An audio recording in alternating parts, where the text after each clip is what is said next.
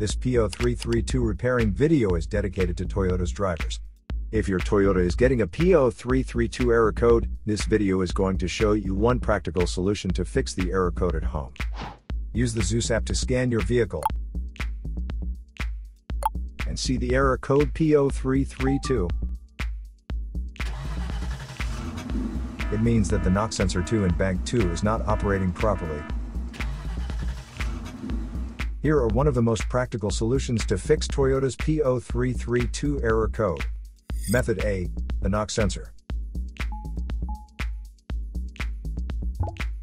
The knock sensor is located on the engine block, cylinder head, or intake manifold. First, carefully remove the knock sensor from the engine.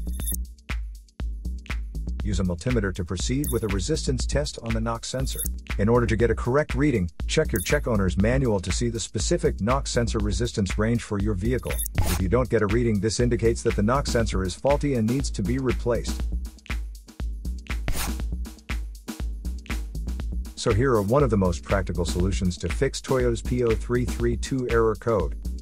After the repair, you can now use the Zeus app to clear the error code. And tap the rescan button one more time to make sure everything is fine with your vehicle.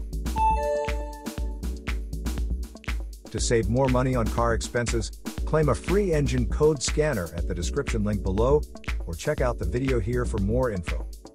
You're also welcome to leave comments below. Our mechanic professionals will answer them shortly. Don't forget to like and subscribe to our channel. Thanks again for watching this video.